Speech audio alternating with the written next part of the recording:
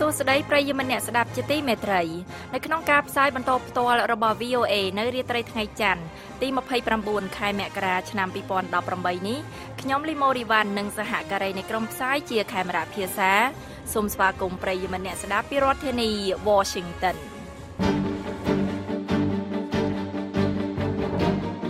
ជាកិច្ចចាប់ផ្ដើមលោកភីសុភាដានឹងជូនដើមរឿងព័ត៌មានសំខាន់លោកហ៊ុនសែនស្នើសុំអ្នកសង្កេតការបោះឆ្នោតពីប្រទេសជប៉ុននិងឥណ្ឌាការចរចាកិច្ចព្រមព្រៀង NAFTA ទើបបានបញ្ចប់ដោយជុំថ្មីនៃការចរចានឹងធ្វើឡើងក្នុងពេល1ខែខាងមុខមេដឹកនាំគណៈបកប្រឆាំងរុស្ស៊ីលោក Alexei Navalny ត្រូវបានគេដោះលែង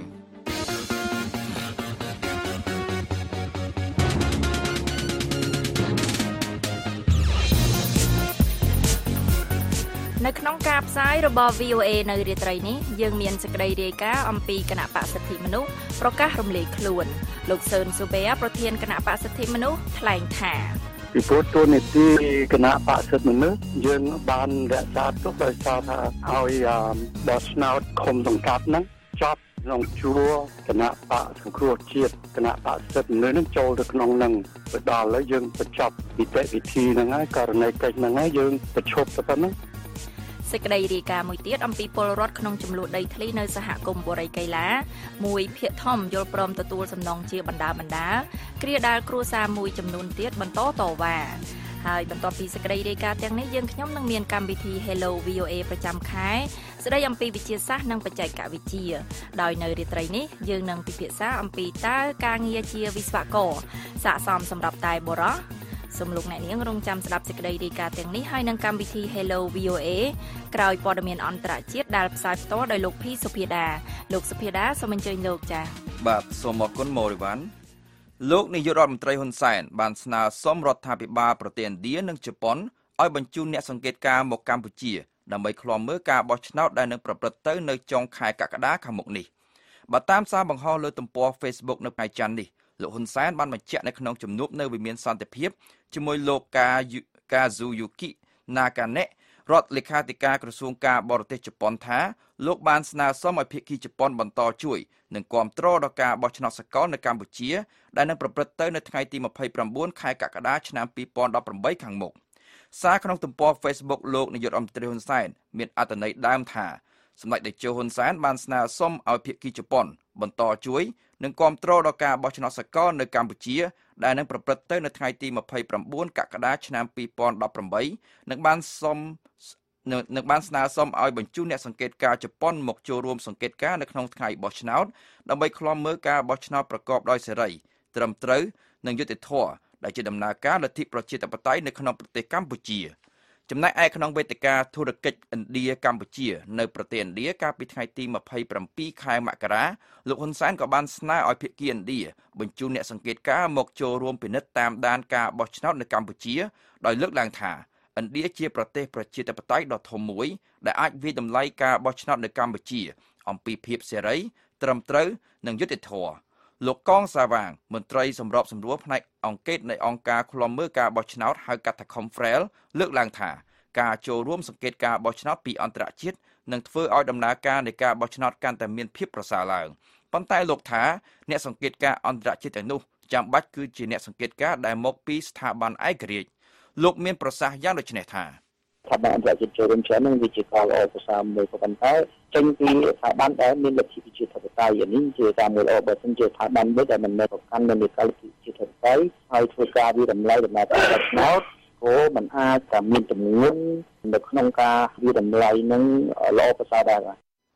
ប្រទេសធំៗដែលកាន់លទ្ធិប្រជាធិបតេយ្យមួយចំនួនដូចជាសហរដ្ឋអាមេរិកសហភាពអឺរ៉ុបជាដើមបានបង្ហាញក្តីបារម្ភអំពីការបោះឆ្នោតសកលនៅពេលខាងមុខដោយសារมันមានវត្តមានគណៈបកប្រឆាំងដ៏ធំគឺគណៈបកសង្គ្រោះជាតិដែលត្រូវបានរំលាយកាលពីខែវិច្ឆិកាឆ្នាំមុនដោយតុលាការកំពូលពួកគេក៏បានព្រមានផងដែរថាការបោះឆ្នោតនឹងមិនអាចត្រូវបានទទួលស្គាល់នោះទេបើមិនមានគណៈបកប្រឆាំងដែលទទួលបានការគាំទ្រពីប្រជាពលរដ្ឋជាង3លាននាក់ទោះបីជាយ៉ាងណាក៏ដោយលោកនាយករដ្ឋមន្ត្រីហ៊ុនសែនតែងតែប្រកាសថាលោកមិនខ្វល់ចំពោះការលើកឡើងរបស់ប្រទេសទាំងនោះទេហើយថាប្រទេសកម្ពុជានៅតែរៀបចំការបោះឆ្នោតតាមកាលកំណត់ដដែល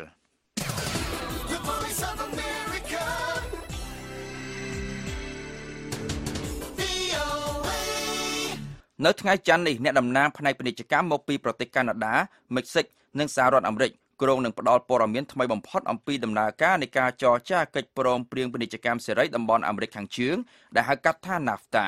ចំណែកឯអ្នកយល់ដឹងអំពីដំណើរការនេះបាននិយាយថាកិច្ចព្រមព្រៀងចុងក្រោយនេះអាចនឹងធ្វើឡើងនៅខែក្រោយនៅខែមីនាខាងមុខនេះ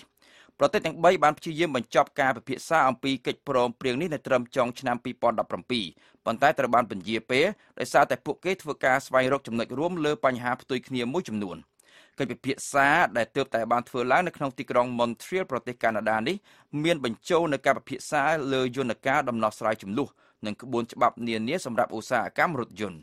សហរដ្ឋអាមេរិកភាគច្រើនចង់លុបបំបាត់គណៈកម្មាធិការដោះស្រាយជម្លោះនិងបង្កើនភាគរយនៃគ្រឿងបន្លាស់នានារបស់សហរដ្ឋអាមេរិកដែលតម្រូវសម្រាប់រថយន្ត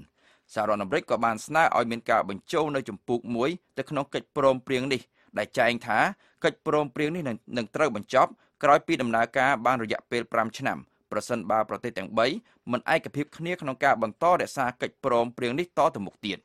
កិច្ចព្រមព្រៀងជុំថ្មីមួយទៀតក្រុងនឹងធ្វើឡើងនៅក្នុងប្រទេសមិចស៊ិកនៅក្នុងទីក្រុងមិចស៊ិកប្រទេសមិចស៊ិកនៅក្នុងរយៈពេល1ខែខាងមុខនេះប្រធានាធិបតីសហរដ្ឋអាមេរិកលោក Donald Trump បានគម្រាមម្ដងហើយម្ដងទៀតថានឹងដកសហរដ្ឋអាមេរិកចេញពីកិច្ចព្រមព្រៀងនេះប្រសិនបើមិនមានការផ្លាស់ប្ដូរណាមួយដែលមានទំនោរទៅរកសហរដ្ឋអាមេរិកត្រូវបានធ្វើឡើងនោះទេ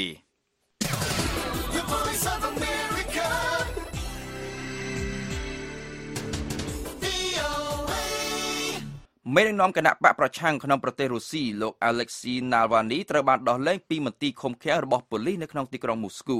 ក្រោយពីអ្នកតវ៉ាគាំទ្ររុកលោករាប់ពាន់នាក់បានដើរក្បួនតវ៉ាប្រឆាំងនឹងការបោះឆ្នោតប្រធានាធិបតីដែលនឹងធ្វើឡើងនៅខែមីនាខាងមុខនេះដែលការបោះឆ្នោតនេះត្រូវបានគេរំពឹងថានឹងជួយឲ្យប្រធានាធិបតីរុស្ស៊ីបច្ចុប្បន្នលោក Vladimir Putin បានកាន់តំណែងនៅក្នុងអាណត្តិថ្មីបន្តទៀតលោក Navalny បានសរសេរនៅលើ Twitter កាលពីយប់ថ្ងៃអាទិត្យម្សិលមិញថាខ្ញុំមានសេរីភាពវិញហើយថ្ងៃនេះគឺជាថ្ងៃដ៏សំខាន់មួយយើងបានបង្ហាញថាមិនមែនប្រជាពលរដ្ឋរុស្ស៊ីទាំងអស់ត្រៀមខ្លួនរួចរាល់ដើម្បីទទួលយកនៅរបបដឹកនាំដែលមានមេដឹកនាំកម្ពុជាដោយស្ដេចនោះទេអរគុណអ្នកទាំងអស់គ្នាដែលមិនខ្លាចក្នុងការទាមទារសិទ្ធិសេរីភាពរបស់ខ្លួនប៉ូលីសបានចាប់លោក Navalny នៅពេលដែលលោកធ្វើដំណើរទៅចូលរួមការជួបជុំមួយនៅក្នុងកណ្ដាលទីក្រុងមូស្គូលោកបានស្រែកថាពួកអាបោកប្រាស់និងពួកអាចោរមុនពេលដែលប៉ូលីសសង្គ្រប់លើលោកនិងរុញលោកចូលទៅក្នុងរថយន្តក្រុងមួយលោក Navalny កំពុងជំរុញឲ្យប្រជាពលរដ្ឋរុស្ស៊ីធ្វើពហិការមិនចូលរួមនៅក្នុងការបោះឆ្នោតប្រធានាធិបតីនៅខែមីនាខាងមុខនេះដែលនៅក្នុងការបោះឆ្នោតនោះលោកប្រធានាធិបតី Vladimir Putin អាចនឹងឈ្នះនៅក្នុងអាណត្តិទី4របស់លោកបន្តទៀតលោក Navalny ត្រូវបានហាមឃាត់មិនឲ្យឈរឈ្មោះជាបេក្ខជនប្រធានាធិបតីដោយសារតែទោសជាប់ពន្ធនាគារដែលត្រូវពន្យាពេលរបស់លោកពាក់ព័ន្ធនឹងបទចោទប្រកាន់ថាបានបន្លំលួចប្រាក់ដែលជាបទចោទប្រកាន់មួយដែលលោកនិងអ្នកគាំទ្ររូបលោកនិយាយថាត្រូវបានគេរៀបចំទុកជាមុននិងមានលក្ខណៈនយោបាយ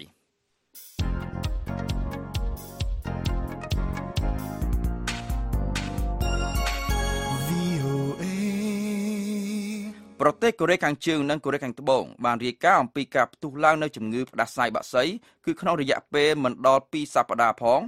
មុនពេលអ្នកទេសចររាប់ពាន់នាក់មកពីជុំវិញពិភពលោកធ្វើដំណើរមកចូលរួមកីឡាអូឡ িম্প ិករដូវរងាដែលធ្វើឡើងនៅក្នុងទីក្រុងព្យុងឆាងប្រទេសកូរ៉េខាងត្បូងចាប់ពីថ្ងៃទី9ខែកុម្ភៈខាងមុខនេះតទៅក្រសួងសុខភាពសាធារណៈនៃប្រទេសកូរ៉េខាងជើងបានរាយការណ៍ថាមានករណីឆ្លងជំងឺផ្ដាសាយបាក់សីH1N1 ចំនួនជាង 80,000 ករណីចាប់ពីថ្ងៃទី1ខែធ្នូឆ្នាំ2017ដល់ថ្ងៃទី16ខែមករាឆ្នាំ2018នេះនេះបញ្យងតាមសេចក្តីប្រកាសដែលចេញផ្សាយដោយអង្គការមូលនិធិអន្តរជាតិនៃសង្គមកាកបាទក្រហមនិងអត្ថច័ន្ទក្រហមអង្គការកាកបាទក្រហមបានស្រង់សម្ដីរបស់មន្ត្រីសុខាភិបាលកូរ៉េខាងជើងដែលបាននិយាយថាកន្លងមកមានកុមារ3នាក់និងបុរសម្នាក់បានស្លាប់ក្រោយពីជំងឺផ្ដាសាយបាក់សីនេះបានផ្ទុះឡើងហើយនៅក្នុងប្រទេសកូរ៉េខាងជើងមានករណីសង្ស័យថាមានជំងឺផ្ដាសាយបាក់សីនេះជាង 120,000 ករណីដែលក្នុងនោះករណីសង្ស័យឆ្លងជំងឺនេះចំនួន 28% ត្រូវបានគេរាយការណ៍ថាបានកើតឡើងនៅក្នុងរដ្ឋធានីព្យុងយ៉ាង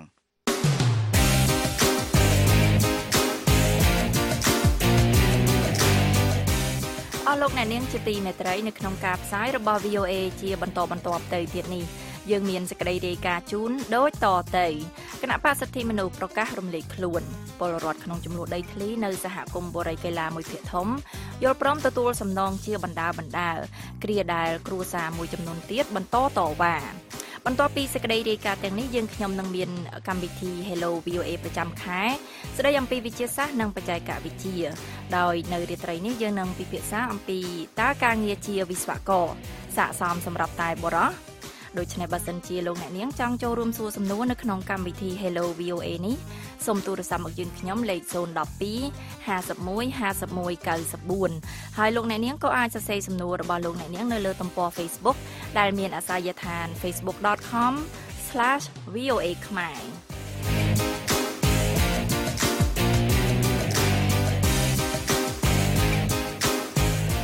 លោកអ្នកនាងកំពុងតែស្ដាប់និងទស្សនាការផ្សាយបន្តផ្ទាល់របស់ VOA ពីរដ្ឋធានី Washington លោកសឿនសូវែប្រធានគណៈបក្សសិទ្ធិមនុស្សបានជូនដំណឹងទៅលោកសខេងរដ្ឋមន្ត្រីក្រសួងមហាផ្ទៃអំពីការរំលាយចោលគណៈបក្សសិទ្ធិមនុស្សបន្ទាប់ពីគណៈបកនេះបានសម្រេចជាឯកច្ឆន្ទក្នុងការរំលាយទៅតាមសម័យប្រជុំនៃគណៈកម្មាធិការអចិន្ត្រៃយ៍របស់ខ្លួនអ្នកនាំពាក្យក្រសួងមហាផ្ទៃលើកឡើងថាក្រសួងនឹងលុបឈ្មោះគណៈបកនេះចេញពីបញ្ជីប្រសិនបើពិនិត្យឃើញថាការធ្វើសមាជរបស់គណៈបកស្របទៅតាមច្បាប់កញ្ញាកាន់វិជ្ជការនៃ VOA រាយការណ៍ពីរាជធានីភ្នំពេញដូចតទៅប្រធានគណៈបក្សសិទ្ធិមនុស្សដែលជាគណៈបកបង្កើតឡើងដោយលោកកឹមសុខាបានប្រកាសរំលាយគណៈបកនេះដោយខ្លួនឯងក្រោយការបោះឆ្នោតជ្រើសរើសក្រុមប្រឹក្សាឃុំសង្កាត់កាលពីឆ្នាំ2017ត្រូវបានបញ្ចប់នេះបើតាមការបញ្ជាក់របស់លោកស៊ិនស៊ូប៊ែប្រធានគណៈបក្សសិទ្ធិមនុស្សបើតាមលិខិតមួយច្បាប់ចុះថ្ងៃទី28ខែមករាផ្ញើទៅលោកសខេងរដ្ឋមន្ត្រីក្រសួងមហាផ្ទៃអំពីការរំលាយចោលគណៈបក្សសិទ្ធិមនុស្សលោកស៊ិនស៊ូប៊ែបានបញ្ជាក់ថាគណៈបក្សសិទ្ធិមនុស្សបានសម្រេចជាឯកច្ឆន្ទរំលាយគណៈបក្សសិទ្ធិមនុស្សចាប់ពីថ្ងៃចេញលិខិតនេះតទៅតាមសម័យប្រជុំនៃគណៈកម្មាធិការអចិន្ត្រៃយ៍លោកស៊ិនស៊ូប៊ែប្រាប់ VOA នៅរសៀលថ្ងៃច័ន្ទនេះថាការសម្រេចរំលាយគណៈបក្សសិទ្ធិមនុស្សមានមូលហេតុតែមួយគត់គឺដោយសារការបោះឆ្នោតជ្រើសរើសក្រុមប្រឹក្សាឃុំសង្កាត់កាលពីឆ្នាំ2017បានបញ្ចប់ហើយថាមន្ត្រីដែលមកពីគណៈបក្សសិទ្ធិមនុស្សបានចូលរួមជាមួយគណៈបក្សសង្គ្រោះជាតិអស់ហើយពីព្រោះតួនាទីគណៈបក្សសិទ្ធិមនុស្សយើងបានរក្សាទុកដោយសារថាឲ្យបោះឆ្នោតឃុំសង្កាត់ហ្នឹងចប់ក្នុងជួរគណៈបក្សសង្គ្រោះជាតិគណៈបក្សសិទ្ធិមនុស្សហ្នឹងចូលទៅក្នុងហ្នឹងទៅដល់ហើយយើងបញ្ចប់នីតិវិធីហ្នឹងហើយករណីកិច្ចហ្នឹងហើយយើងបញ្ឈប់ទៅប៉ុណ្ណឹងលោកស៊ិនស៊ូប៊ែបន្ថែមថារហូតមកដល់ពេលនេះលោកមិនទាន់ទទួលបានការឆ្លើយតបឬសម្រេចណាមួយពីក្រសួងមហាផ្ទៃនៅឡើយនាយឧត្តមស្នេហ៍ខៀវសុភ័ក្រអ្នកនាំពាក្យក្រសួងមហាផ្ទៃប្រាប់ VOA ថាលោកមិនទាន់បានដឹងពីការជូនដំណឹងរំលាយគណៈបក្សសិទ្ធិមនុស្សនៅឡើយទោះជាយ៉ាងណាលោកថាតាមច្បាប់ក្រសួងនឹងសម្រេចថានឹងត្រូវរំលាយឬអត់បន្ទាប់ពីពិនិត្យមើលលក្ខន្តិកៈរបស់គណៈបកនៅពេលបានទទួលពាក្យសូមរំលាយហើយយើងទៅពិនិត្យមើលតើរំលាយតាមស្របតាមលក្ខន្តិកៈឬអត់លក្ខន្តិកៈត្រូវរំលាយត្រូវអត់ក៏ត្រូវយើងលុបឈ្មោះគាត់ទៅយើងអត់យកគាត់វិញយើងលុបឈ្មោះគាត់ទៅលុបពីទៅប៉ុន្តែក្នុងករណីដែលមិនសមស្របតាមលក្ខន្តិកៈយើងមិនអាចរំលាយបានឬទីហោថាធ្វើសមាជអីឬក៏អីជាមួយលក្ខន្តិកៈរបស់គាត់ក៏យើងដឹងហ្នឹងហើយគណៈបក្សសិទ្ធិមនុស្សត្រូវបានគេដឹងថាអាចជាគណៈបកមួយដែលនឹងចូលរួមការបោះឆ្នោតនៅខែកក្កដាខាងមុខប្រសិនបើគណៈបក្សសង្គ្រោះជាតិដែលទើបត្រូវបានតុលាការកំពូលរំលាយកាលពីពាក់កណ្ដាលខែវិច្ឆិកាកន្លងទៅមិនអាចមានលទ្ធភាពត្រឡប់មកចូលរួមការបោះឆ្នោតវិញបានការសម្រេចរំលាយគណៈបក្សសិទ្ធិមនុស្សនេះធ្វើឡើងបន្ទាប់ពីលោកសំរងស៊ីអតីតប្រធានគណៈបក្សសង្គ្រោះជាតិមួយរូបដែលកំពុងនិរទេសខ្លួនឯបរទេសប្រកាសបង្កើតចលនាសង្គ្រោះជាតិជាផ្លូវការនិងស្របពេលដែលលោកកឹមសុខាអតីតប្រធានគណៈបក្សសង្គ្រោះជាតិមួយរូបទៀតកំពុងជាប់ឃុំក្នុងពន្ធនាគារដោយរងការចោទប្រកាន់ថាបានខົບខិតជាមួយបរទេសដើម្បីផ្ដួលរំលំរដ្ឋាភិបាលរបស់លោកហ៊ុនសែន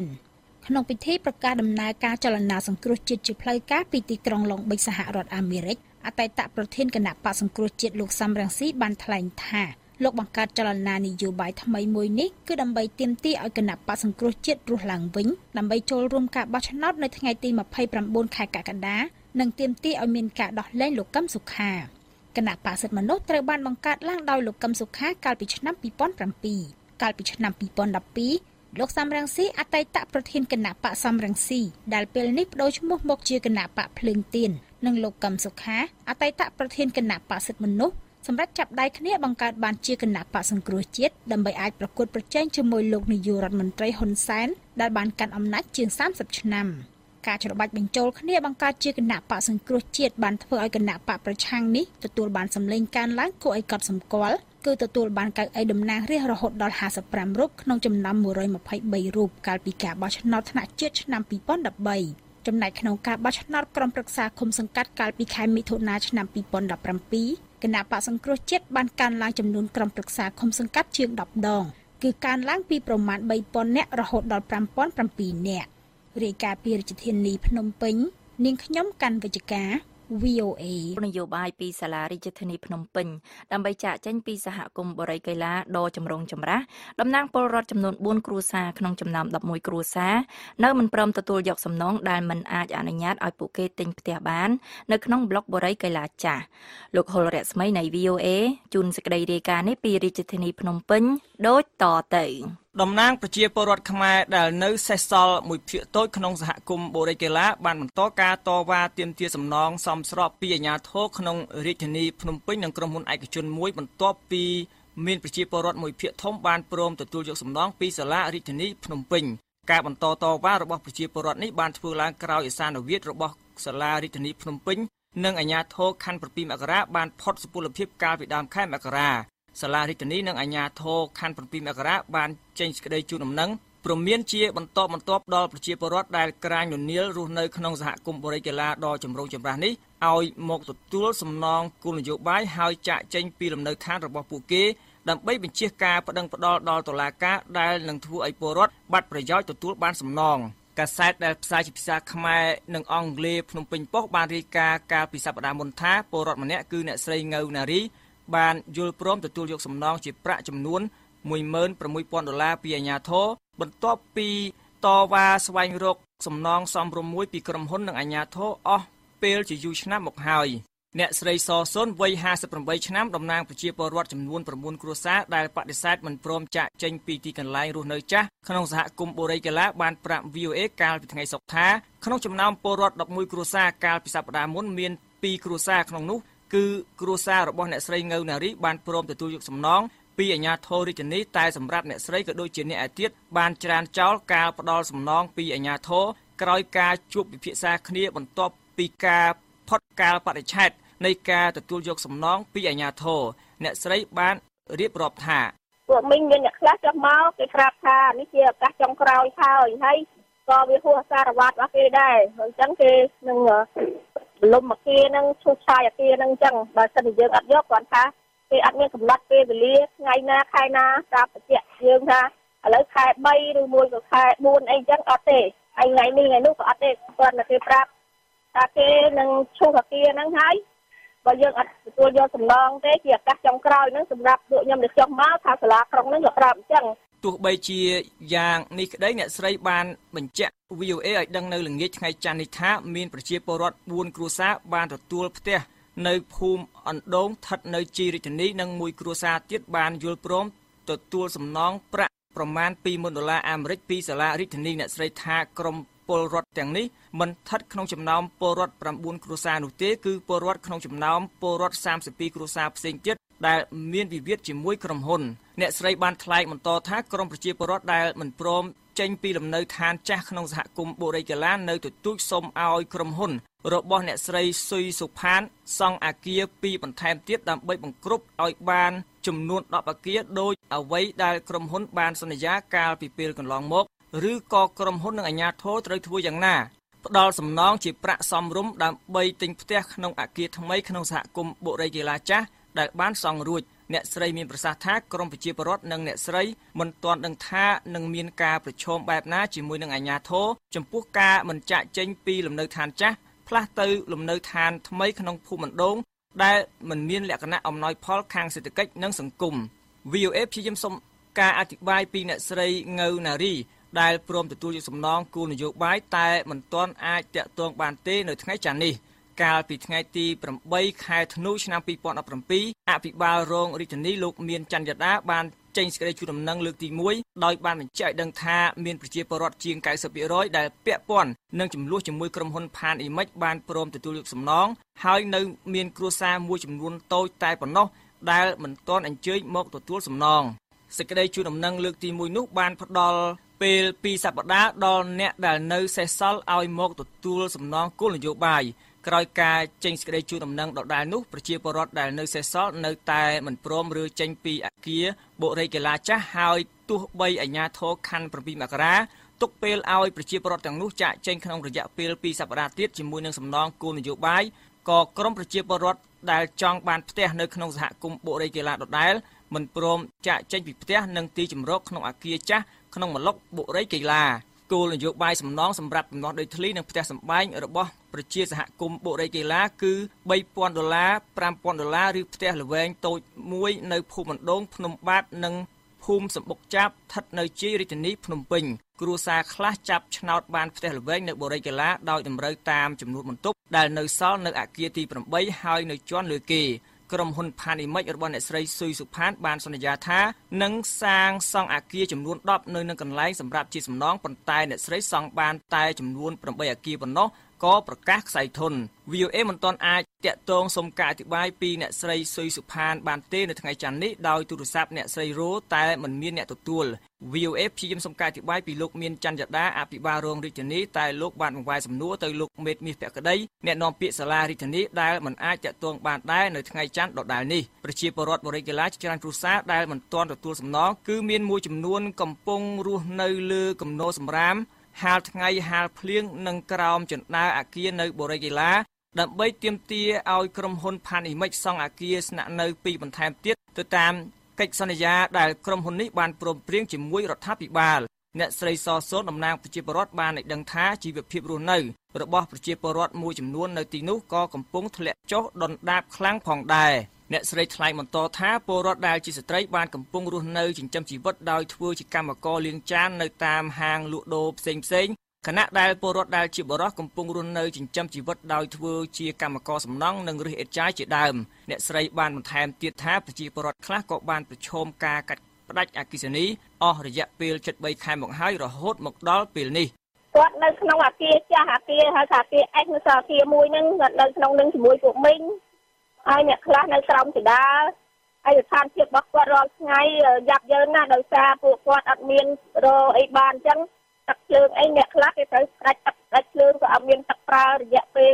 2-3ខែហ្នឹងហើយមីងក៏តទឹកឲ្យគេអាចាស់ទឹកហ្នឹងគេដឹងគេផ្ដាច់ពីមីងវិញមន្ត្រីសិទ្ធិមនុស្សដែលបានឃ្លាំមើលចំនួនដីធ្លីដែលមានអាយុកាលច្រើនឆ្នាំមកហើយនេះធ្លាប់បានលើកឡើងកាលពីពេលមុនថាការចរចាគួរតែមានបន្តទៀតរវាងប្រជាពលរដ្ឋអាជ្ញាធរនិងក្រុមហ៊ុនដើម្បីបញ្ជៀសអំពើហិង្សានិងការប្រឈមមុខដាក់គ្នារាយការណ៍ពីរាជធានីភ្នំពេញខ្ញុំហុលរស្មី VOA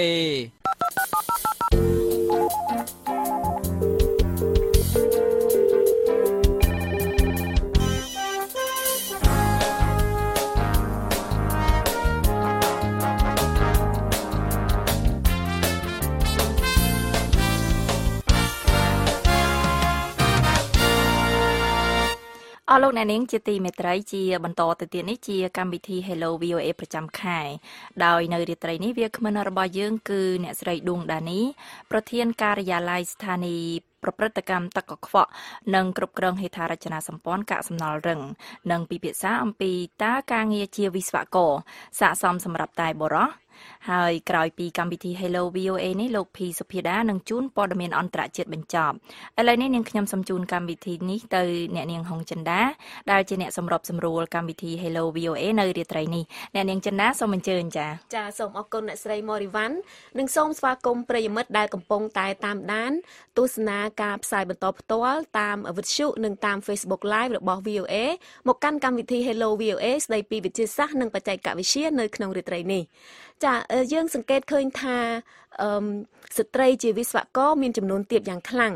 មិនថាតែនៅក្នុងប្រទេសកំពុងអភិវឌ្ឍដូចជាប្រទេសកម្ពុជាយើងនិងនៅបណ្ដាប្រទេសអភិវឌ្ឍនោះទេហើយជាក់ស្ដែងនៅក្នុងបរិបទនៃប្រទេសកម្ពុជាយើងឃើញថាកាលពីសម័យមុនឪពុកម្ដាយឬក៏សាច់ញាតិបងប្អូនភាគច្រើនគឺមិនសូវលើកទឹកចិត្តឲ្យកូនស្រីរៀនខ្ពង់ខ្ពស់ឬក៏រៀនខាងជំនាញដូចជាវិស្វករអីនេះជាដើមទេហើយម្យ៉ាងវិញទៀតនៅក្នុងបរិបទប្រទេសកម្ពុជាយើងនឹងគេច្រើននិយាយថា នៅពេលដែលយើងនឹកដល់ជំនាញវិស្វករនេះគឺសំដៅទៅលើវិស្វករសំណង់ស៊ីវិលដែលត្រូវធ្វើការនៅតាមហាលវាលនៅតាមការដ្ឋានសំណង់ត្រូវប្រឈមនឹងកម្ដៅថ្ងៃប្រឈមនឹងគ្រោះថ្នាក់ផ្សេងអីជាដើមចាដូច្នេះហើយឪពុកម្ដាយឬក៏សាច់ញាតិអីគាត់អត់សូវលើកទឹកចិត្តឲ្យកូនស្រីរៀនខាងជំនាញវិស្វករនេះទេហើយចំពោះបណ្ដាប្រទេសអភិវឌ្ឍវិញបើយើងមើលទៅតាមរបាយការណ៍ស្ដីអំពីការឆ្ពោះទៅកាន់វិទ្យាសាស្ត្រឆ្នាំ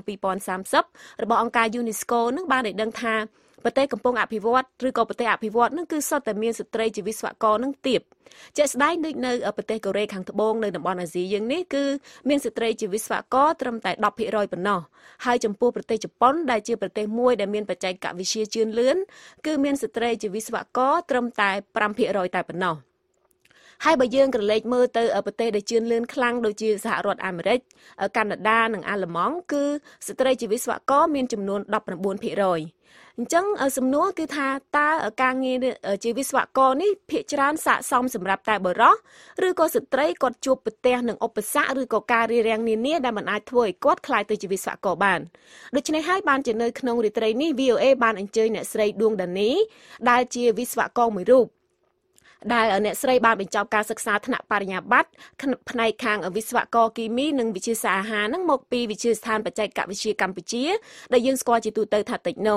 ចាហើយបច្ចុប្បន្ននេះអ្នកស្រីគឺជាប្រធានការិយាល័យប្រព្រឹត្តកម្មស្ថានីយ៍ប្រព្រឹត្តកម្មទឹកកខ្វក់និងគ្រប់គ្រងហេដ្ឋារចនាសម្ព័ន្ធកាកសំណល់រឹងនៃក្រសួងសាធារណការនិងដឹកជញ្ជូនហើយនៅក្នុងរាត្រីនេះអ្នកស្រីដានីនឹងបកស្រាយអំពីហេតុផលអីដែលធ្វើឲ្យស្ត្រីមិនសូវមានវត្តមានច្រើននៅក្នុងអាជីពជាវិស្វករឬក៏ពួកគាត់ជួបប្រទះនឹងឧបសគ្គអ្វីឬក៏មានហេតុផលយ៉ាងណាដែរចាហើយព្រមគ្នានោះដែរអ្នកស្រីក៏នឹងចូលរួមចែករំលែកបទពិសោធន៍ក៏ដូចជាគន្លឹះនានានៅក្នុងអាជីពជាវិស្វកររបស់អ្នកស្រីនេះចាដូច្នេះសូមជម្រាបសួរអ្នកស្រីដានីចាជម្រាបសួរអ្នកស្រីចិន្តាចា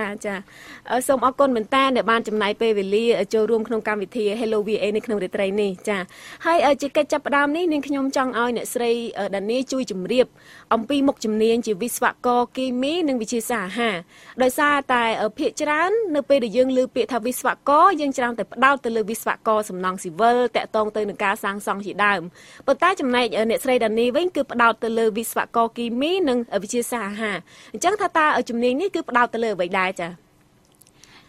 ចំពោះវិស្វករគីមីនិងវិទ្យាសាស្ត្រអាហារគឺយើងផ្ដោតទៅលើបច្ចេកទេសគីមីវិទ្យាដែលយើងផ្ដោតទៅលើការវិភាគសមាសធាតុគីមីផ្សេង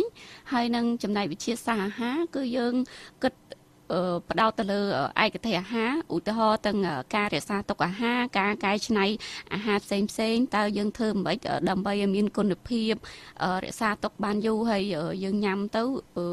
មិនប៉ះពាល់ដល់សុខភាពមានសល់ប្រូតេអ៊ីនឧទាហរណ៍ថាយើងធ្វើទឹកសណ្តែកអញ្ចឹងគឺយើងធ្វើយ៉ាងម៉េចដើម្បីឲ្យសល់ប្រូតេអ៊ីននឹងច្រើនរក្សាទុកបានយូរហើយនឹងប្រើប្រាស់សារធាតុណាដែលមិនប៉ះពាល់ដល់សុខភាពចាអញ្ចឹងមានន័យថាវិស្វករគីមីនិងវិទ្យាសាស្ត្រអាហារនេះគឺផ្ដោតភាគច្រើនទៅលើការវិភាគទៅលើសមាសធាតុគីមីហើយនឹងការកែច្នៃអាហារនានាហើយតាមដែលនេះខ្ញុំស្ដាប់ទៅដូចជាផ្ដោតច្រើនទៅលើការចំណាយពេលទៅក្នុង lab នៅក្នុងបន្ទប់ពិសោធន៍ដើម្បីស្រាវជ្រាវទៅលើសារធាតុគីមីអីជាដើមដូចជាមិនជាចំណាយពេលនៅតាមការដ្ឋានសាងសង់ដូចជាវិស្វករសំណង់ស៊ីវិលអីទេចាបើសិនជាយើងស្ដាប់ទៅគឺផ្ដោតទៅលើផ្នែក labo ប៉ុន្តែក៏វាមានមួយផ្នែកគឺយើងធ្វើទៅលើ management ដែរទៅលើការគ្រប់គ្រងពីព្រោះជាវិស្វករមួយរូបមិនមែនចេះតែធ្វើទេចេះតាំងពីការគ្រប់គ្រងទៀតចាហើយឧទាហរណ៍ដូចវិស្វករភាគច្រើនឲ្យតែយើងឮថាវិស្វករអញ្ចឹងសិតតែវិស្វករសំណង់ការសាងសង់អីផ្សេងក៏ប៉ុន្តែ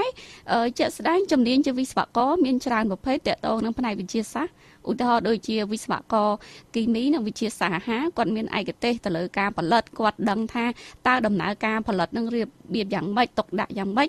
ចាហើយការវិភាគសមាសធាតុគីមីការផលិតសារធាតុគីមីផ្សេងគឺអញ្ចឹងអានឹងឯកទេសខាងវិស្វករគីមីនិងវិទ្យាសាស្ត្រអាហារចំណែកវិស្វករមុខវិជ្ជាវិស្វករជាច្រើនទៀតឧទាហរណ៍ជាវិស្វករបរិស្ថានវិស្វករមេកានិកវិស្វករអគ្គិសនីវិស្វករអភិវឌ្ឍជនបទអញ្ចឹងមានជំនាញជាវិស្វករច្រើនទៀតចា ចាអញ្ចឹងមានន័យថាជំនាញវិស្វករគឺមានច្រើនផ្ដោតទៅលើសំណង់ផ្ដោតទៅលើគីមីផ្ដោតទៅលើអគ្គិសនីមានជំនាញផ្សេងគ្នាមិនមែនឲ្យទៅវិស្វករសំដៅទៅលើតាក់ទងទៅនឹងការសាងសង់នោះទេចាហើយនៅពេលដែលយើងធ្វើការងារតាក់ទងនឹងវិស្វករគីមីនិងអាហារនេះនៅពេលដែលយើងបញ្ចប់ការសិក្សាទៅជាទូទៅយើងអាចធ្វើការងារអីបានខ្លះដែរដែលពាក់ព័ន្ធនឹងជំនាញនេះអ្នកស្រីតាមបទពិសោធន៍ខ្ញុំបញ្ចប់វិស្វករផ្នែកគីមីនិងវិទ្យាសាស្ត្រអាហារជាទូទៅបើសិនជាយើងនិយាយពីផ្នែកតកតងនឹងគីមីវិទ្យាសាស្ត្រអាហារមានច្រើនផ្នែកចាឧទាហរណ៍ដូចជាផ្នែកវិទ្យាសាស្ត្រទឹកអញ្ចឹងវាមានទឹកស្អាតនិងទឹកសំណល់អញ្ចឹងយើងដឹងខាងផ្នែកទឹកស្អាតនិងទឹកសំណល់មានផ្នែកដំណើរការនៃការផលិតខាងផ្នែកពិនិត្យគុណភាពទឹកខាងផ្នែកទឹកសំណល់ដូចគ្នាគេហៅថាវិស័យទឹកកខ្វក់ហ្នឹងយើងដឹងតាំងពីដំណើរការផលិតបានន័យថាច្រោះសម្អាតប្រព្រឹត្តកម្មទឹកសំណល់និងការពិនិត្យគុណភាពទឹកអញ្ចឹងខាងផ្នែកវិស័យទឹកនិងទឹកសំណល់ហ្នឹងមួយវិស័យទៅខាងផ្នែកវិស័យផលិតផលអាហារបានន័យថាតកតងនឹងការកែច្នៃអាហារឧទាហរណ៍ការធ្វើទឹកសណ្តែកការធ្វើជ្រក់ស្ពៃការកែច្នៃផលិតផលអាហារផ្សេងដូចជានំកញ្ចប់នំអីអាហ្នឹងក៏តកតងនឹងផ្នែកគីមីនិងវិទ្យាសាស្ត្រអាហារដែរខាងផ្នែកសិក្សាស្រាវជ្រាវឧទាហរណ៍នៅក្នុងទីពិសោធន៍មួយចំនួនឧទាហរណ៍ការវិភាគគុណភាពអាហារវិភាគគុណភាពទឹកតកតងនឹងផ្នែកអតិសកុមប្រាណខាងផ្នែកជីវសាស្ត្រការវិភាគរោគមេរោគបាក់តេរីផ្សេងការវិភាគរសារធាតុគីមីអញ្ចឹងក៏តកតងនឹងឯកទេសគីមីនិងចំណីអាហារដែរហើយដូចជាខាងផ្នែកកម្មគ្រប់ត្រូលការត្រួតពិនិត្យអាហារនាំចេញនាំចូលនៅតាមព្រំដែនហ្នឹងក៏តកតងនឹងឯកទេសគីមីអាហារដែរនិយាយទៅគឺមុខវិជ្ជានេះរៀងទលំទលាយច្រើនចាឥឡូវនេះយើងមានប្រិយមិត្តរបស់យើងម្នាក់ដែលគាត់ទូរស័ព្ទចូលមកគឺលោកវិសាលមកពីខេត្តកំពង់ចាមចាសូមជម្រាបសួរលោកវិសាលបាទជំរាបសួរដល់អ្នកស្រីជំរាបសួរដល់វិក្កាមលោកស្រីដួងដានីផងបាទចាលោកមានជាសំណួរអីសូមអញ្ជើញចាបាទអរគុណខ្ញុំមានសំណួរទៅកាន់លោកវិក្កាមដោយសារថាបញ្ហារឿងវិស្វករហ្នឹងដោយលោកស្រីកំពុងតែបកស្រាយហ្នឹងតែខ្ញុំសង្កល់ឃើញថានៅក្នុងប្រទេសកម្ពុជាវាហាក់ដូចជាវិស្វករហ្នឹងផ្នែកខាងស្ត្រីហ្នឹងធ្វើតែគ្មានសោះប៉ុន្តែឃើញមានគេហៅថាការបន្សល់ទុកនៅស្នាដៃគឺថាប្រទេសខ្មែរមិនថាតែស្ត្រីទេសូម្បីតែបុរសហ្នឹងក៏អត់ដែរក្រៅពីវ៉ាន់មនីវ៉ាន់ដែលជាវិស្វករជើងចាស់ហើយគាត់បានទៅសិក្សាតែពីក្រៅប្រទេសមកទៀតទើបមិនអាចមកបានបន្សល់ទុកស្តាតអូឡ িম্প ិកផ្នែកសំណង់ហ្នឹងដូចជាសារចតុមុខវិមានឯកទេសហ្នឹងឃើញបានតែគាត់មួយក្រៅពីហ្នឹងវាអត់ខ្ញុំចង់សួរកាន់លោកស្រីថាតើអាការជំនាញវិស្វករហ្នឹងគេហៅថាអង្គិញើហ្នឹងតើវាពិបាកនឹងការបណ្ដុះបណ្ដាលឬមួយក៏យ៉ាងដូចម្ដេចបានជាធ្វើឲ្យប្រទេសកម្ពុជាហ្នឹងធ្វើតែរកវិស្វករផ្នែកស្ត្រីក៏ដូចជាបរិសុទ្ធហ្នឹងគ្មានតែម្ដង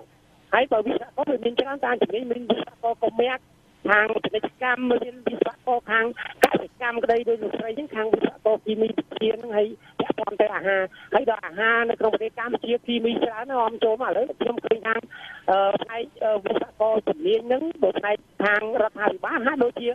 អត់មានបានចុះទស្សនទេហើយធ្វើឲ្យរបៀបរដ្ឋខ្មែរវាប៉ះពាល់នឹងបញ្ហាសុខភាពហ្នឹងខ្លាំងណាអញ្ចឹងលោកស្រីដែលបញ្ជាក់អំពីអាហារគីមីធានាគុណភាពហ្នឹងតើអាហារធានាគុណភាពហ្នឹងវាយើងអាចជួយផ្ដល់នៅគេហៅថាបទពិសោធន៍ក៏ដូចជាការធ្វើពិសោធន៍នៅក្នុងអាឡាបូហ្នឹងក្តីធ្វើមិនដើម្បីបញ្ជាក់ឲ្យដឹងថាអាហារមានប្រគីមីនេះដើម្បីជួយទប់ស្កាត់ដល់ប្រជាពលរដ្ឋកុំឲ្យគាត់ទទួលទានអាហារទៅទិញអាហារនឹងយកមកបរិភោគដែលធ្វើឲ្យប៉ះពាល់ដល់សុខភាពគាត់ហ្នឹងជាចំណុចមួយដែរអញ្ចឹង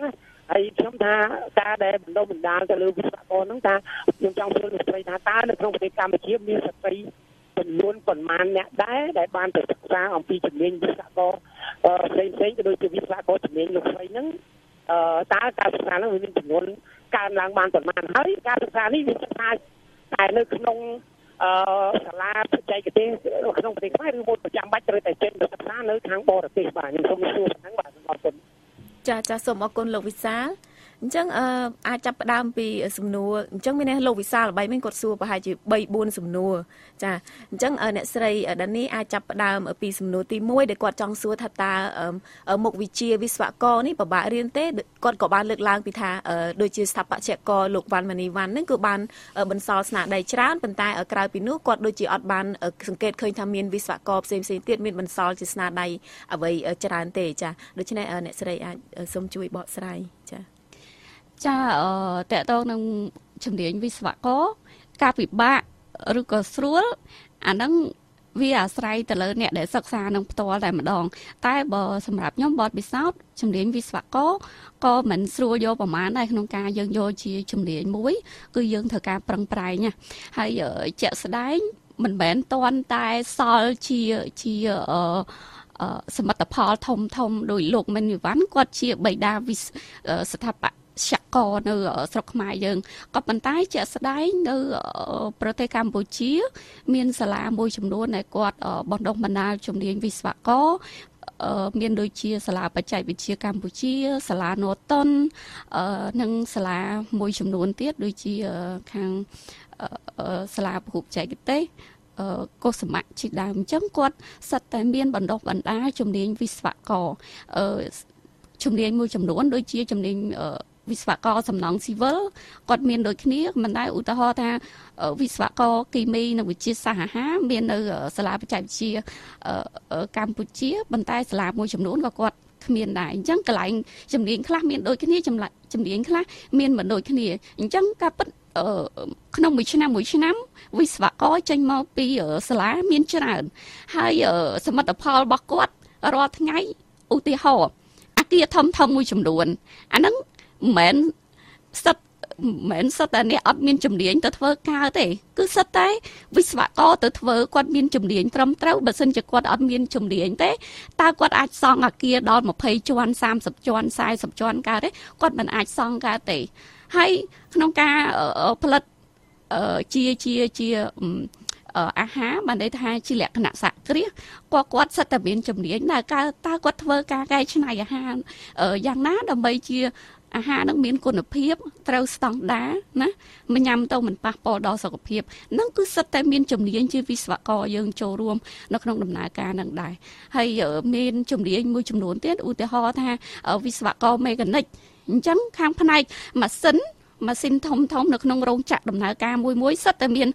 វិស្វករហើយយើងនិយាយផលិតផលឧទាហរណ៍យើងកូកាមកកំប៉ុងយើងមើលថាឧទាហរណ៍ថាកូកាមួយកំប៉ុងយើងគ្រាន់តែញ៉ាំឯកំតែតម្រាំបានតែកូកាមួយកំប៉ុងដែលយើងញ៉ាំរាល់ថ្ងៃហ្នឹងវាត្រូវមានវិស្វករអីគេខ្លះវាមានតាំងពីវិស្វករអគ្គិសនីវិស្វករមេកានិកវិស្វករគីមីនិងវិស្វករហើយនិងអ្នកជំនាញផ្សេងទៀតនៅក្នុងដំណើរការផលិតកម្មហ្នឹងអញ្ចឹងអាហ្នឹងគឺសិតតែចេញមកពីជំនាញទាំងអស់ចាអាហ្នឹងខ្ញុំសូមឆ្លើយតបនឹងសំណួររបស់លោកនៅវិសាលចាលោកវិសាលចាសំណួរទី1ចាហើយសំណួរទី2របស់គាត់ចង់សួរថាតកតងទៅនឹងឡាបូដើម្បីពិនិត្យទៅមើលទៅលើអាហារដែលមានជាតិគីមីឬក៏អាហារដែលមានការធានាគុណភាពអីអញ្ចឹងណាអ្នកស្រីតកតងនឹងអាហារជាទូទៅគេមានអង្គភាពរបស់គេសម្រាប់បណ្ឌិតឧទាហរណ៍វាមានខាងខ្ញុំនិយាយជាទូទៅខាងផ្នែកស្ថាប័នរដ្ឋមានខាងស្ថាប័នកម្មគ្រប់គ្រងហើយនៅខាង MIA ក៏គាត់មានឡាបូតកតងនឹងឧទាហរណ៍ផលិតកម្មមួយចំនួនសហគ្រាសខ្នាតតូចមួយចំនួនមុននឹងគាត់ចាប់ដើមមានដំណើរការគាត់ត្រូវសុំបានន័យថាលិខិតអនុញ្ញាតរបស់ខាងក្រសួងសិនមុននឹងដំណើរការទៅបានន័យថាផលិតផលរបស់គាត់គឺទទួលសិទ្ធិអនុញ្ញាតក្នុងការផលិតនិងការលក់ចែកចាយហើយកម្មគ្រប់គ្រងក៏គាត់ត្រួតពិនិត្យអាហារដែរប្រភេទដូចជាផលិតផលអាហារនៅតាមផ្សារទំនើបឬក៏ខាងផ្នែកគេហៅម៉ាតហាងលក់ទំនិញមួយចំនួនអញ្ចឹងខាងកម្មគ្រប់គ្រងក៏គាត់ចូលរួមពិនិត្យដែរតកតងនឹងបច្ចេកវិទ្យានៃការពិនិត្យតាមបទពិសោធន៍របស់ខ្ញុំសំទោសការពិនិត្យអញ្ចឹងគេពិនិត្យទៅលើការបរិច្ឆេទពិនិត្យទៅលើសមាសធាតុគីមីដែលអាចប៉ះពាល់ទៅដល់សុខភាពមួយចំនួនខ្ញុំសូមនិយាយជាក់ស្ដែងឧទាហរណ៍ដូចជាផលិតផលគុយទាវ គុយទាវដែលយើងញ៉ាំសរសៃគុយទាវអញ្ចឹងភាគច្រើនផលិតផលដែលប៉ះពាល់ដល់សុខភាពគេផលិតគុយទាវនោះគឺផលិតទៅលើសារធាតុបរៈដែលយើងហៅផ្ទាល់ចំណាំដែលភាសាសាមញ្ញគេហៅថាទឹកម្សាអញ្ចឹងបើនិយាយថាផលិតឲ្យទលំទលាយហ្មងគេអត់ផលិតទេទាំងអស់ឯងគ្រាន់តែផលិតសារធាតុណាដែលអាចប៉ះពាល់ដល់សុខភាពអញ្ចឹងនៅក្នុងផលិតផលមួយគេផលិតផ្សេងគ្នាឧទាហរណ៍ដូចគុយទាវភាគច្រើនគាត់ផលិតទៅលើបរៈឬទឹកម្សាអញ្ចឹងទៅហើយដូចជាផលិតផលស្រាមួយចំនួនគាត់ផលិតទៅលើមេតាណុលអញ្ចឹងតើកម្រិតមេតាណុលហ្នឹងវាលើសប៉ុណ្ណាវាលើសពីស្តង់ដារដែលគេកំណត់ហើយវាត្រូវទៅតាមសមាសធាតុដែលគេបិទនៅក្នុង sticker ហ្នឹងអត់អញ្ចឹងអានេះខ្ញុំនិយាយតាមបទពិសោធន៍ដែលខ្ញុំធ្លាប់បានចូលរួមក្នុងការផលិតហើយបើសិនជាមានការខ្វះខាតសូមធ្វើការអភ័យទោសអាចចាមុននឹងឈានទៅដល់ការពិភាក្សាគ្នាបន្តទៀតនេះខ្ញុំសូមជម្រាបថាលោកអ្នកនាងកំពុងតែស្ដាប់កម្មវិធី Hello VOA ស្ដីពីវិទ្យាសាស្ត្រនិងបច្ចេកវិទ្យា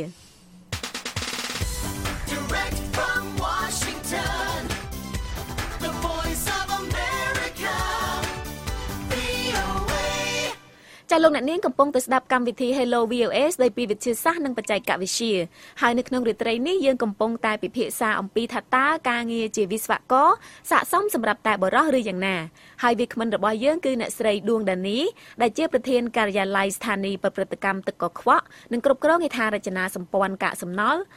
ល់រឹងនៃក្រសួងសាធារណការនិងដឹកជញ្ជូនប្រសិនបើលោកអ្នកនាងចង់បញ្ចេញជាមតិយោបល់ឬសួរជាសំណួរសូមលោកអ្នកទូរស័ព្ទមកកាន់លេខ012 51 94ចាអំបញ្ញមិញនេះយើងពិភាក្សាគ្នាច្រើនទៅលើជំនាញជាវិស្វករខាងគីមីនិងចំណីអាហារឥឡូវនេះចង់ដឹងអំពីបទពិសោធន៍របស់អ្នកស្រីវិញម្ដងតាមរយៈបទពិសោធន៍របស់អ្នកស្រីដានីផ្ទាល់តាំងពីរៀនមហាវិទ្យាល័យរហូតដល់ប្រឡូកក្នុងអាជីពជាវិស្វករសប្តាហ៍ថ្ងៃនេះតើសម្បូរនិស្សិតស្រីឬក៏មិត្តរួមការងារជាស្រីដែរទេចាកន្លងមកតាំងពីការសិក្សារហូតដល់ការចុះអនុវត្តការងារមិនសូវជាមានស្ត្រីប្រមាណទេជាក់ស្ដែងចំនួនខ្ញុំរៀនមួយចំនួនខ្ញុំរៀនគឺមានស្ត្រីត្រឹមតែ 18% ប៉ុន្តែក្នុងថ្នាក់ខ្ញុំរៀនឆ្នាំទី1មានស្ត្រី4នាក់ឆ្នាំទី2មានស្ត្រីតែ2នាក់ប៉ុណ្ណោះចំណែកឆ្នាំទី3មុខជំនាញគីមីមានស្ត្រីប្រហែលជា 50% ប៉ុន្តែរហូតដល់ពេលប្រឡូកនៅក្នុងការងារបើសិនជានៅធ្វើការនៅមន្ទីរពិសោធន៍យើងមានស្ត្រីច្រើនដែរ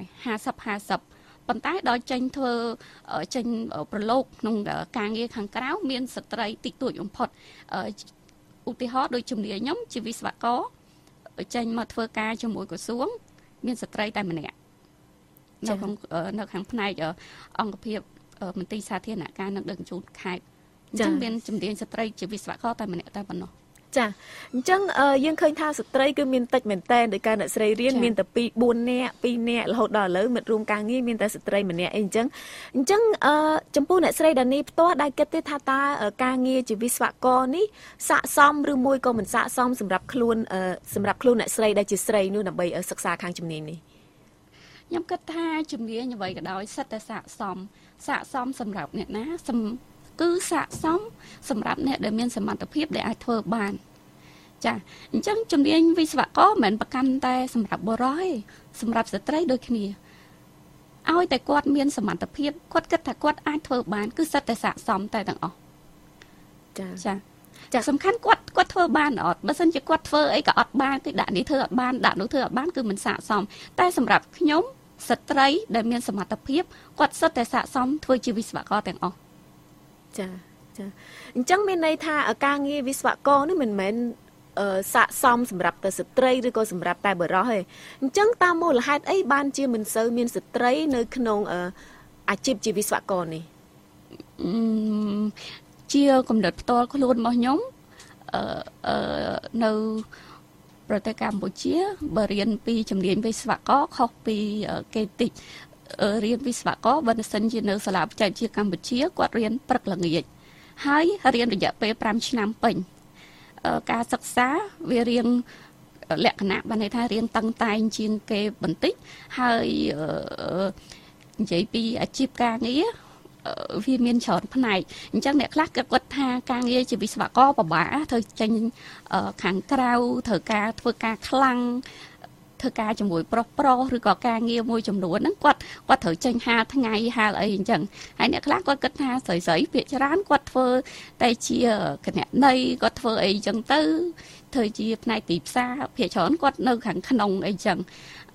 ហ្នឹងមួយចានេះជាហេតុផលមួយជាកំណត់របស់ខ្ញុំគាត់គិតថាហ្នឹងរៀងស្រួលហើយជំនាញមួយចំនួនគាត់ថាគាត់ចំណាយពេលតិចជាងគាត់ចេញធ្វើការនៅក្នុងបរិស្ថានដែលរៀងស្រួលជាងចាហើយការសិក្សាក៏មិនសូវជាតឹងតែងប្រហែលដែរចាចុះចំពោះអ្នកស្រីដានីផ្ទាល់មុននឹងឈានមកដល់ខ្លាយជាវិស្វករដោយសពថ្ងៃនេះតើធ្លាប់ជួបប្រទះនឹងឧបសគ្គអ្វីខ្លះទៅហើយមានការតាំងចិត្តដូចម្ដេចបានជាឆ្លងកាត់ឧបសគ្គរៀនរហូតដល់ចប់ហើយរហូតដល់ខ្លាយខ្លួនជាវិស្វករនេះបាននិយាយឲ្យត្រង់ទៅមុននឹងចាប់ផ្ដើមអាជីពជាជ្រើសរើសមុខជំនាញជាវិស្វករពីមុនមកខ្ញុំអត់ដឹងដែរថាវិស្វករនឹងជាអីគាត់គិតថាវិស្វករគឺជាអ្នកសាងសង់ហ្នឹងដោយសារយើងនៅសិក្សានៅខេត្តនៅស្រុកអញ្ចឹងការទទួលយកព័ត៌មានអស់ហ្នឹងគឺមានតិចចាអញ្ចឹងគ្រាន់តែដឹងថាវិស្វករជាអ្នកសាងសង់តែដោយសារខ្ញុំមានឪពុកដែលគាត់ជាអតីតជាវិស្វករគីមីដែរអញ្ចឹងគាត់ណែនាំថាវិស្វករមានច្រើនមានអីអញ្ចឹងហើយវិស្វករគីមីហ្នឹងគេត្រូវអញ្ចេះអញ្ចឹងក៏ចិត្តចាប់ដើមស្រឡាញ់ចាស្រឡាញ់ជំនាញជាវិស្វករគីមីហើយក៏បានចាប់ពេលដែលចប់ការសិក្សាបឋមសិក្សាទុតិយភូមិក៏បានប្រឡងចូលសាលាតិចណូហើយជ្រើសរើសជាជំនាញជាវិស្វករគីមីចាហើយចាអញ្ចឹងមានន័យថាមានបទពិសោធន៍គឺមានឪពុកជាខាងជំនាញខាងវិស្វករគីមីនេះស្រាប់ហើយដូច្នេះអ្នកស្រីមានឱកាសទទួលបានព័ត៌មាននិងយល់ដឹងច្រើនអំពីវិស្វករប៉ុន្តែដោយឡែកស្ត្រីផ្សេងទៀតគាត់អាចមិនសូវទទួលបានព័ត៌មានច្រើនអំពីជំនាញជាវិស្វករនេះចាដូច្នេះមុននឹងឈានទៅដល់ការពិភាក្សាជាបន្តទៀតនេះខ្ញុំសូមជម្រាបថាលោកអ្នកនាងកំពុងតែស្ដាប់កម្មវិធី Hello VOA ស្ដីពីវិទ្យាសាស្ត្រនិងបច្ចេកវិទ្យា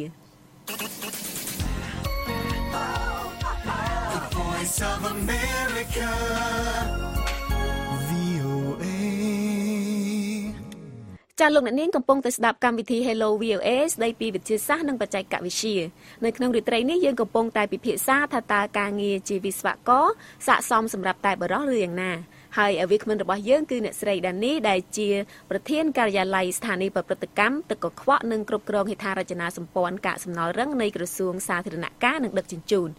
ចាអំបញ្ញមិញនេះយើងលើកឡើងអំពីយើងពិភាក្សាគ្នាអំពីឧបសគ្គដែលស្ត្រីជួបដូចជាដូចថាពួកគាត់ចង់ចំណាយពេលវេលាតិចឬក៏ឧបសគ្គនៃការទទួលបានព័ត៌មានអីជាដើមចុះពាក់ព័ន្ធទៅនឹងក្រុមគ្រួសារវិញឧទាហរណ៍តកតងនឹងបទពិសោធន៍របស់អ្នកស្រីដានីផ្ទាល់ថាតើកាលពីរៀនជំនាញវិស្វករនេះតើគ្រួសារជាអ្នកលើកទឹកចិត្តឬក៏មានឧបសគ្គពីសាច់ញាតិឬក៏អីយ៉ាងណាដែរចា៎និយាយផ្ទាល់ដោយសារដូចខ្ញុំលើកពីខាងដើមខ្ញុំមានឪពុកគាត់ជាមានជំនាញជាវិស្វករស្រាប់គាត់លើកទឹកចិត្តប៉ុន្តែខ្ញុំរៀងភ្ញាក់ផ្អើលដែរដោយសារតែចំនួនខ្ញុំហើយស្ត្រីមិនសូវជាដូចជាខ្លួនខ្ញុំផ្ទាល់មិនសូវជាលើកទឹកចិត្តក្នុងការសិក្សាបន្តទេឧទាហរណ៍ដូចជាខ្ញុំមានសម្ពាធពីខាងសាច់ញាតិចាសាច់ញាតិមួយចំនួនអញ្ចឹងគាត់គិតថាយើងស្រីទៅរៀនទៅអីទៅរៀនឆ្ងាយយូរឆ្នាំអស់លុយច្រើនហេតុអ្វីមិនចាប់ផ្ដើមជ្រើសរើសរកអាជីពណាមួយឧទាហរណ៍ជាអ្នកលក់ដូរនៅផ្សារឬក៏ចាប់ដើមរបរឬក៏អាជីវកម្មណាមួយសម្រាប់ខ្លួនឯងអញ្ចឹងវាត្រូវការរយៈពេលតិចហើយឃើញចំណូលភ្លាមអញ្ចឹងហើយអ្នកខ្លះគាត់ថាបើអ្នកប្រឡងធ្វើទៅគ្រូទៅ2ឆ្នាំទៅចេញមានប្រាក់ខែមានអីហើយគ្រួសារយើងមិនសូវជាមានធនធានប្រមាណទេហេតុអីចាំបាច់ជ្រើសរើសមករៀនជាវិស្វករហើយរៀនវិស្វករហ្នឹងពេលដែលរៀនចប់ហ្នឹងមានស្គាល់គេទេហើយទៅធ្វើការនៅណានៅណីអត់មានស្គាល់មានអីគេអញ្ចឹងប៉ុន្តែសម្រាប់ អានេះវាគ្រាន់ជាគំនិតមួយហើយអ្នកខ្លះពេលជិះមកអញ្ចឹងគេថាទៅរៀនអីរៀនវិស្វកររៀនពិបាកអញ្ចឹងវិញខ្ញុំមានកូនស្រីខ្ញុំឲ្យចេញពីផ្ទះទេអញ្ចឹងនៅមានអាគំនិតនឹងសម្ពាធនឹងមកច្រើនដែរពេលចេញទៅផ្ទះម្ដងគេថាអូចាំមើលមើលអ្នករៀនហ្នឹងទៅរៀនប្រហែលឆ្នាំហ្នឹងចេញទៅវិញធ្វើអីគាត់ប្រើសម្ដីមកលើយើងប៉ុន្តែគ្រាន់តែចំណុចល្អមួយយើងមានឪពុកម្ដាយគ្រួសារយើងផ្ទាល់ហ្នឹងគាត់លើកទឹកចិត្តគាត់ជំរុញឲ្យយើងរៀនចាចូលក្រៅអរលោកអ្នកនាងជាទីមេត្រីនៅក្នុងការផ្សាយរបស់ VOA នៅព្រឹកស្អែកនេះសូមលោកអ្នកនាងរងចាំស្ដាប់សេចក្តីរាយការណ៍ព័ត៌មានថ្មីៗពីប្រទេសកម្ពុជាពីតំបន់អាស៊ីនិងពីជុំវិញពិភពលោក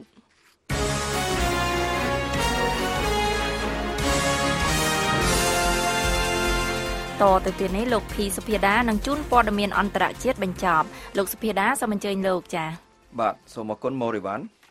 រដ្ឋមន្ត្រីក្រសួងការពារជាតិសហរដ្ឋអាមេរិកលោក Jim Mattis កាលពីសប្តាហ៍មុនបានជួបជាមួយនឹងប្រធានាធិបតីវៀតណាមលោកជឹងតៃគួងនៅក្នុងប្រទេសវៀតណាមក៏ដូចជាបានជួបជាមួយអគ្គលេខាធិការគណៈបកកុម្មុយនីសវៀតណាមនិងរដ្ឋមន្ត្រីក្រសួងការពារជាតិវៀតណាមផងដែរក្រសួងការពារជាតិសហរដ្ឋអាមេរិកបានបញ្ជាក់នៅលើ website របស់ខ្លួនថាប្រទេសទាំងពីរមានក្តីបារម្ភរួមគ្នាអំពីសេរីភាពនៃការធ្វើនាវាចរនិងការគោរពច្បាប់អន្តរជាតិដែលទំនងជាចង់សម្ដៅលើជំនួសឡែនសមុទ្រនៅក្នុងសមុទ្រចិនខាងត្បូងដែលជាចំនួនមួយគ្រប់ដណ្ដប់ឥទ្ធិពលដោយប្រទេសចិនកប៉ាល់ដឹកយន្តហោះចម្បាំងមួយគ្រឿងនឹងធ្វើដំណើរទៅដល់ប្រទេសវៀតណាមនៅខែមីនាខាងមុខនេះការពង្រីកទំនាក់ទំនងយោធារបស់សហរដ្ឋអាមេរិកជាមួយនឹងវៀតណាមនេះអាចបង្ហាញឲ្យឃើញអំពីជំហរដ៏មុតមមរបស់ប្រធានាធិបតីអាមេរិកលោក Donald Trump នៅក្នុងចំនួនសមុទ្រចិនខាងត្បូងរហូតមកទល់នឹងពេលបច្ចុប្បន្ននេះបន្ទាប់ពីមានមន្ទិលសង្ស័យអស់រយៈពេល1ឆ្នាំកន្លងមកនេះអំពីថាតើលោក Trump នឹងប្រជែងឥទ្ធិពលរបស់ចិនដោយជួយគាំទ្រភាគីចំនួនទាំង5ទៀតនៅក្នុងសមុទ្រចិនខាងត្បូងឬក៏យ៉ាងណានោះ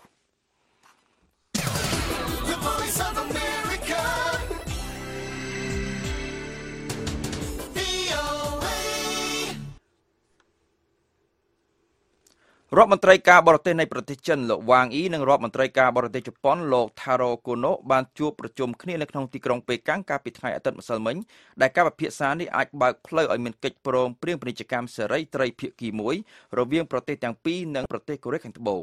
ការពិភាក្សានេះបានធ្វើឡើងចំពេលខួបលើកទី40នៃការចុះហត្ថលេខាលើសន្ធិសញ្ញាសន្តិភាពនិងមិត្តភាពរវាងប្រទេសចិននិងជប៉ុននាយករដ្ឋមន្ត្រីចិនលោកលីខឺឈៀងដែលបានចូលរួមនៅក្នុងការពិភាក្សាកាលពីថ្ងៃអាទិត្យម្សិលមិញដែរបានបញ្ជាក់ថាទោះបីជាទំនាក់ទំនងរវាងប្រទេសចិននិងជប៉ុននៅប្រឈមនឹងភាពស្រពិចស្រពិលមួយចំនួនក៏ដោយក៏ទំនាក់ទំនងរវាងប្រទេសទាំងពីរពិតជាមានសារៈសំខាន់ខ្លាំងសម្រាប់តំបន់និងពិភពលោកទាំងមូលនាយករដ្ឋមន្ត្រីអ៊ីស្រាអែលលោក Benjamin Netanyahu បាននិយាយកាលពីថ្ងៃអាទិត្យម្សិលមិញថាប្រទេសអ៊ីស្រាអែលនឹងមិនអាចអត់ធ្មត់បានទេចំពោះការបង្វែងការពិតការសរសេរប្រវត្តិសាស្ត្រឡើងវិញនិងការបដិសេធថាมันមានអំពើប្រល័យពូជសាសន៍ Holocaust កើតឡើងនោះលោក Netanyahu បាននិយាយប្រឆាំងនឹងសំណើច្បាប់មួយនៅក្នុងប្រទេសប៉ូឡូញដែលដាក់ទោសពិន័យជាប្រាក់និងទោសជាប់ពន្ធនាគារចំពោះអ្នកណាដែលនិយាយសម្ដៅលើអំពើប្រល័យពូជសាសន៍របស់ពួកណាស៊ីទៅលើជនជាតិជីវិតថាជាឧក្រិដ្ឋកម្មរបស់ប្រទេសប៉ូឡូញឬក៏ជំរំមរណៈណាស៊ីថាជាជំរំមរណៈប៉ូឡូញស្របពេលដែលការបដិឆេទផុតកំណត់នៃការដាក់ពាក្យឈរឈ្មោះជាបេក្ខជនប្រធានាធិបតីនៅក្នុងប្រទេសអេស៊ីបបានចូលមកដល់នៅថ្ងៃច័ន្ទនេះមេដឹកនាំគណៈបកប្រឆាំងល្បីឈ្មោះមួយចំនួនបានអំពាវនាវឲ្យមានការធ្វើពហិការមិនចូលរួមនៅក្នុងការបោះឆ្នោតដែលនឹងចូលមកដល់នៅក្នុងខែមីនាខាងមុខនេះបន្ទាប់ពីបេក្ខជនមួយចំនួនបានដកខ្លួនចេញដោយទុកឲ្យប្រធានាធិបតីអេស៊ីបបច្ចុប្បន្នលោក Abdel Fattah el-Sisi ជាបេក្ខជនប្រកួតប្រជែងតែម្នាក់គត់នៅក្នុងការបោះឆ្នោតនេះប្រទេសឥណ្ឌាបានប៉ាន់ប្រមាណទុកថាសេដ្ឋកិច្ចរបស់ខ្លួននឹងកើនឡើងរហូតដល់7ទៅ 7.5% នៅក្នុងឆ្នាំនេះស្របពេលដែលខ្លួនបានដោះស្រាយការប៉ះពាល់ដែលបណ្ដាលមកពីការហាមឃាត់រូបិយវត្ថុនិងកំណែទម្រង់ពន្ធដាររបស់ខ្លួនប៉ុន្តែរដ្ឋាភិបាលឥណ្ឌាបានព្រមានថាការកើនឡើងនៅតម្លៃប្រេងអន្តរជាតិអាចបង្កជាហានិភ័យដល់ប្រទេសឥណ្ឌាដែលជាប្រទេសមួយពឹងផ្អែកខ្លាំងក្លាលើការនាំចូលថាមពលសមាជិកចំនួន11នាក់នៃយោធាជាតិអាហ្វហ្គានីស្ថានត្រូវបានសម្លាប់និងសមាជិក16នាក់ផ្សេងទៀតបានរងរបួសនៅក្នុងការវាយប្រហារមួយទៅលើបណ្ឌិតសភាយោធានៅក្នុងទីក្រុងកាប៊ុលប្រទេសអាហ្វហ្គានីស្ថានកាលពីព្រឹកថ្ងៃច័ន្ទនេះ